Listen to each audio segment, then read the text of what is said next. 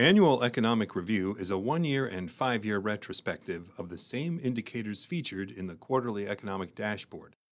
Annual data gives a broader perspective than quarterly comparisons, enabling evaluation of long-term strategic objectives. Employment in 2023 averaged nearly 196,000, up 2.4% from 2022 and 5% higher than 5 years ago in 2019. Annual average employment rose in 4 of the past 5 years. Unemployment claims totaled just under 2,000 in 2023, down 4.1% from 2022 and 2,900 fewer than in 2019. Unemployment claims have fallen in 4 of the past 5 years.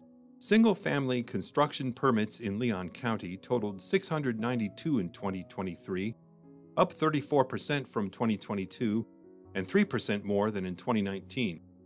Permit activity has increased 4 of the past 5 years.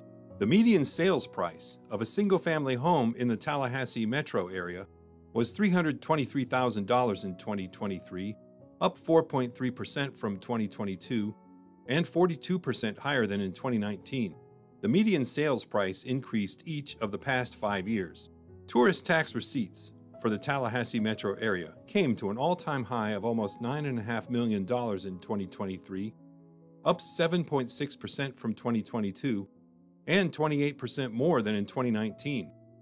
Except for the economic interruptions of 2020, tourist tax receipts have increased each year since 2010. Passenger traffic at Tallahassee International Airport came to over 858,000 in 2023, up almost 5% from 2022, and was only 0.7% less than in 2019. Unemployment in 2023 averaged 3.1%, unchanged from 2022 and down from 3.3% in 2019. The annual average unemployment rate decreased in 3 of the past 5 years.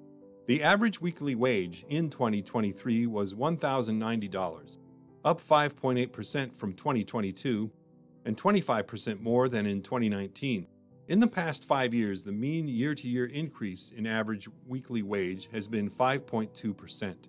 Mortgage foreclosures in Leon County totaled 254, 3 more than in 2022 and 181 fewer than in 2019. The annual average over the past decade was 421. The office vacancy rate in 2023 was 5%, down from 5.6% in 2022 and down from 6.1% in 2019. The office vacancy rate fell in 3 of the past 5 years and in 6 of the past 10 years. The industrial vacancy rate in 2023 was 1.6%, unchanged from 2022 and 0.7 points lower than in 2019. The industrial vacancy rate fell in 2 of the past 5 years and in 7 of the past 10 years.